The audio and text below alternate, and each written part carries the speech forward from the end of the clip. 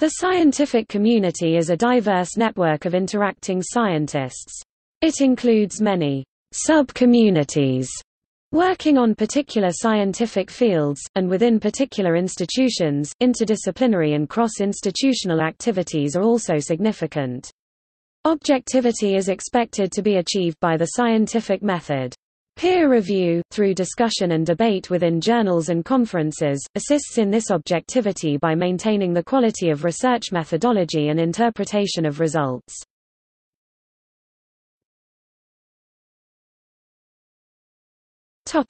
History of scientific communities.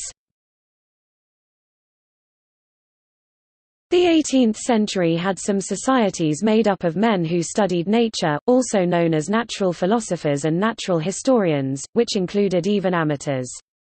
As such, these societies were more like local clubs and groups with diverse interests than actual scientific communities, which usually had interests on specialized disciplines.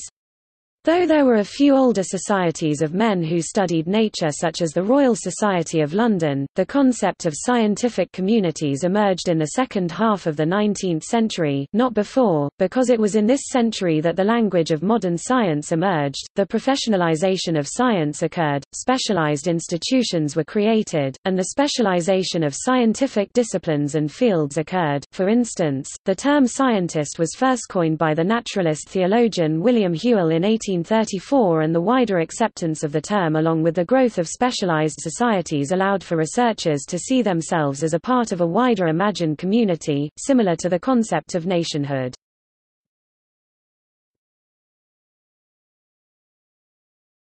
Topic: Membership, status and interactions. Membership in the community is generally, but not exclusively, a function of education, employment status, research activity and institutional affiliation. Status within the community is highly correlated with publication record, and also depends on the status within the institution and the status of the institution. Researchers can hold roles of different degrees of influence inside the scientific community. Researchers of a stronger influence can act as mentors for early career researchers and steer the direction of research in the community like agenda setters. Scientists are usually trained in academia through universities. As such, degrees in the relevant scientific sub-disciplines are often considered prerequisites in the relevant community. In particular, the PhD with its research requirements functions as a marker of being an important integrator into the community, though continued membership is dependent on maintaining connections to other researchers through publication, technical contributions, and conferences. After obtaining a PhD, an academic scientist may continue through being on an academic position, receiving a postdoctoral fellowships and onto professorships. Other scientists make contributions to the scientific community in alternate ways such as in industry, education, think tanks, or the government. Members of the same community do not need to work together. Communication between the members is established by disseminating research work and hypotheses through articles in peer-reviewed journals, or by attending conferences where new research is presented and ideas exchanged and discussed. There are also many informal methods of communication of scientific work and results as well. And many in a coherent community may actually not communicate all of their work with one another, for various professional reasons.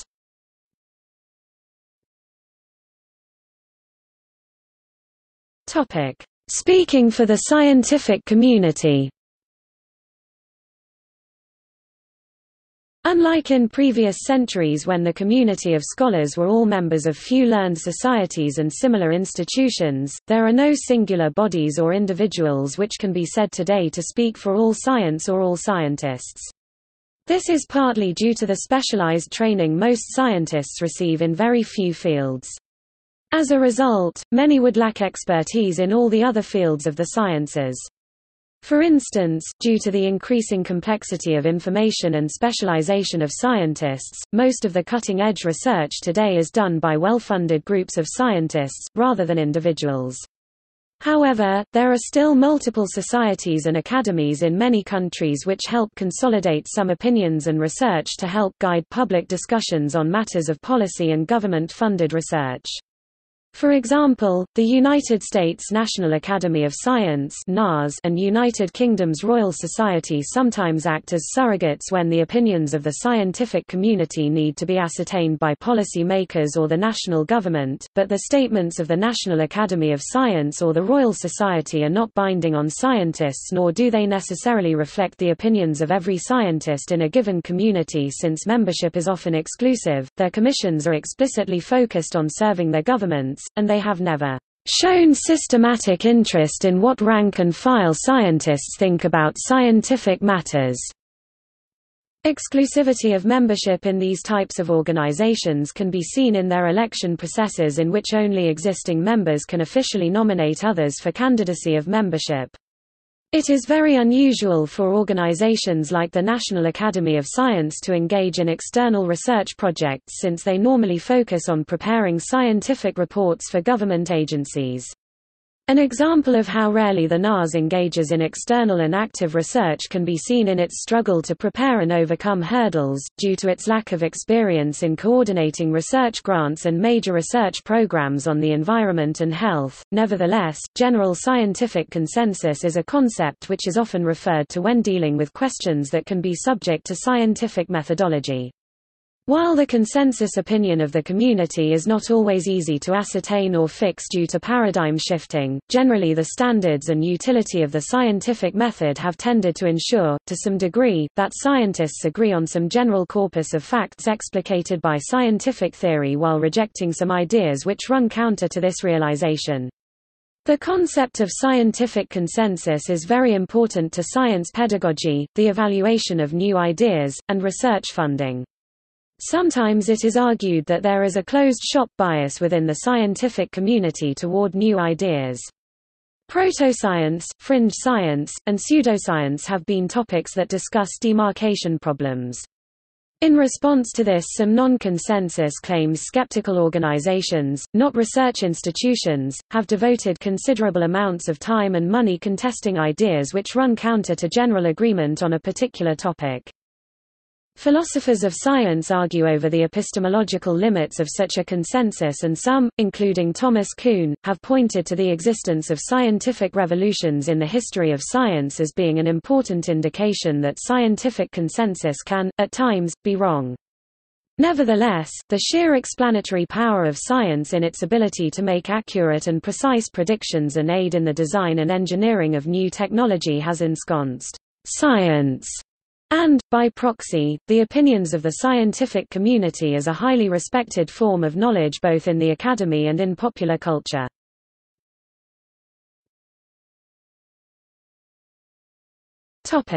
Political controversies. The high regard with which scientific results are held in Western society has caused a number of political controversies over scientific subjects to arise. An alleged conflict thesis proposed in the 19th century between religion and science has been cited by some as representative of a struggle between tradition and substantial change and faith and reason. A popular example used to support this thesis is when Galileo was tried before the Inquisition concerning the heliocentric model. The persecution began after Pope Urban VIII permitted Galileo to write about the Copernican model. Galileo had used arguments from the Pope and put them in the voice of the simpleton in the work, Dialogue Concerning the Two Chief World Systems, which caused great offense to him. Even though many historians of science have discredited the conflict thesis, it still remains a popular belief among many, including some scientists. In more recent times, the creation-evolution controversy has resulted in many religious believers in a supernatural creation to challenge some naturalistic assumptions that have been proposed in some of the branches of scientific fields such as evolutionary biology, geology, and astronomy. Although the dichotomy seems to be of a different outlook from a continental European perspective, it does exist.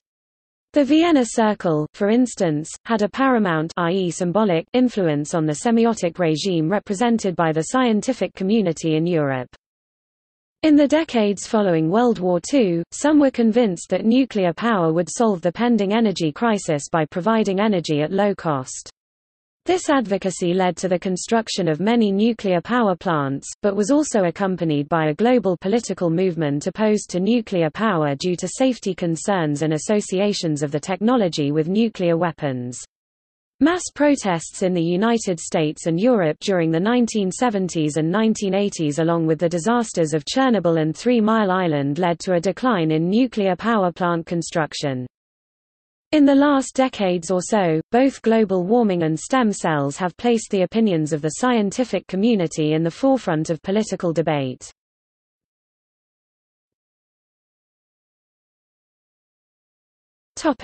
See also: